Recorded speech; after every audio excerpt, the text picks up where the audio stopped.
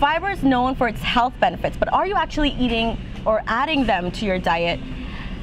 Andrea, as always, is here to shed the light on fiber this morning. It's all about fiber. I've actually gotten this question of being in the store where, you know, people really question, you know, what are fiber-rich foods? A lot of people just assume that it's just going to come from whole wheat breads and brown rice and so on, but it really extends to a lot of different products that we could actually be getting on a regular basis, because we are definitely not getting enough fiber in our diets. Yes, we're not. No, we're not.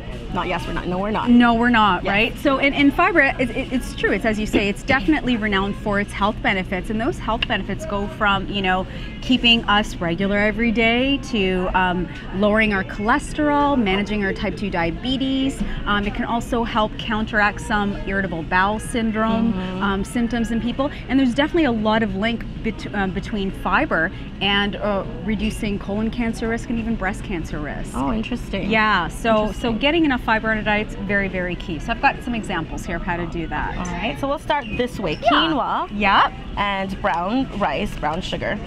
Brown wheat, I mean wheat. Yeah, bulgur wheat, actually. Wow. Delisa, yeah. get it together. Right, okay. right. So obviously a lot of people are already doing the brown rice, but interestingly, bulgur wheat and quinoa are actually a lot higher in fiber per cup compared to brown rice. Really? Yeah. So a quinoa would give you about 8 grams of fiber per cup, over 8 grams. This would give you more like 5 grams, and this is just about 4 grams or so. Okay. Right? Yeah. So you actually are getting more by you know, experimenting with some of these other whole grains. And quinoa is a gluten-free grain for those out there that can't tolerate wheat. Gluten-free is also in brown as well. How do you actually make this? This is actually prepared. It's just cracked wheat. It's made from wheat, and it's literally you cook it the way you would white rice. You boil it for about 15-20 minutes.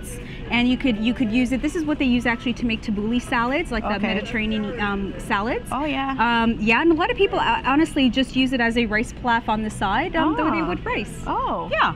Oh, and that's healthy. It is healthy, very healthy. Good for yeah. Lentils and even dried canned beans even, right? Delicious. So you can certainly fortify recipes that you're already using. So adding lentils to maybe your tomato sauce if you're a vegetarian out there, you can boost the fiber as well as boost a bit of the protein. Using, you know, black beans or chickpeas over your salad. So yummy. Yeah, really, really great. And, you know, maybe once a week do, you know, black bean fajitas or bean burritos, you know, at the house. So just bulking up your fiber this way. It's a lot of protein as well. It is, absolutely. Flax and chia seeds, actually. So for those people out there that don't know what chia seeds are, they're from the chia plant, and they actually have the omega-3s the way flax do. Okay. Only, you know, contrary to our flaxseed, we have to have them ground so that our bodies absorb the omega-3s. But a chia seed whole, you can certainly use it the way you would flax. So in pancake batters, you're baking, in a smoothie, in yogurt.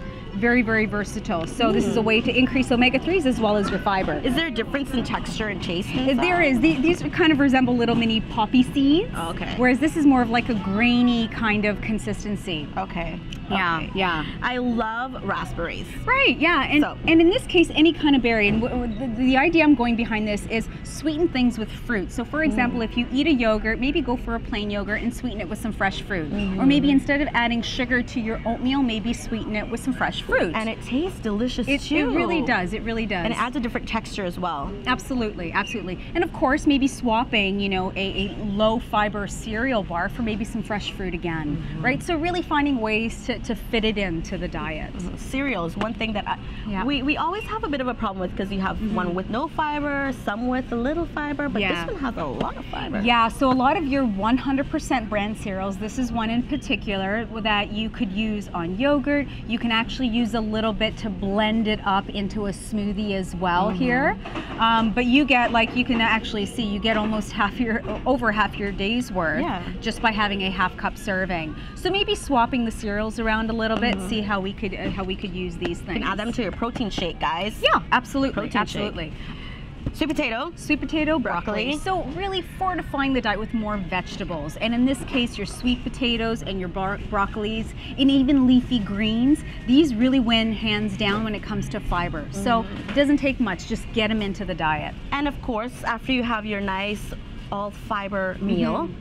Agua, water. So I wanted to make people aware that, remember that if you are increasing your fiber intake, at the same time you should also be drinking more water, because the way that fiber works effectively through the body is by getting it out. So you really do need to hydrate. Flush yourself with some water. Yep. After you have your fiber. Yep. All right. Exactly it. And any last words and tips for those out there that are watching right now that need to add that fiber to their meal? I think the most important thing is, if you're going to increase your fiber, do it gradually. Don't go from everything white to everything brown. Maybe start with one food at a time and really build it in, because again, you want your digestive tract to really get used to this extra bulk. And again, hence the reason why you need the water. When you say over time, what does that mean? It could be like over you know, a couple weeks, over a month, even for those people that really aren't eating on a lot of fiber. You know, start with maybe an extra fruit a day for the next week or so. You know, maybe start swapping the white to the brown rice or the quinoa, and see how those go over, you know, 1 to 2 weeks. Okay, well, I'll definitely do that, because I always just go straight into it. Yeah, so gradually is the key here. All right, thank you very much. Great. All right, don't forget, you can tune in every Thursday to get tips from Andrea on the Live Healthy segment. And of course, it's sponsored by Kirk Supermarket. Any questions, you can come on down here. They have all the answers for you. Don't go away, more Daybreak coming up. Stay with us. Live Healthy is brought to you by Kirk Supermarket and Pharmacy.